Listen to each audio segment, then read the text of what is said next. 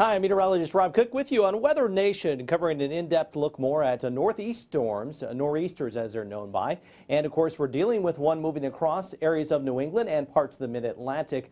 Well, we're going to talk about how these systems form by definition. We're also going to talk about historically how many we see each year, and the number may actually surprise you. It is astonishing. But in the works, we've got the cool air coming into this low-pressure trough. We've got the warm conveyor belt of air along the jet stream, riding right over the top of the Gulf Stream, which is that warm puddle or pool of air that circulates through the Atlantic Ocean. So by definition, a nor'easter is officially, it's a mid-latitude or extratropical cyclone that tracks along the U.S. East Coast or the Atlantic seaboard. The name of it comes from the fact that the wind direction in those coastal communities impacted by the storm is from the northeast, thus the term nor'easter. No other reason why I picked up that name besides that.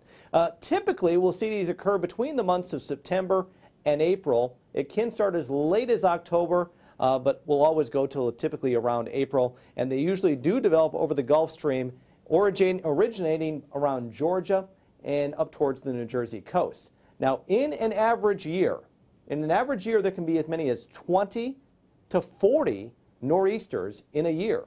That's an extremely high number.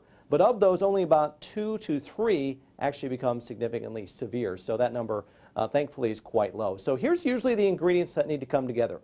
You need to have the cold air coming out of parts of eastern Canada. You also need to have the Labrador Current coming in from the north. Then you have the Gulf Stream meeting up.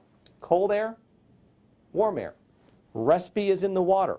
Well, that cold air, warm air starts to develop a low-pressure system, just like our latest system forms off the Carolina coast, and then makes its way to the northeast very quickly. And on its left side, we see very heavy rainfall. Sometimes if the air is cold enough, it'll be snow, very windy conditions. The worst weather tends to be on the west side of the storm and within about 100 to 50 to 300 miles to the west of that track. So again, this latest system moving on through is certainly going to be having an impact in the northeast.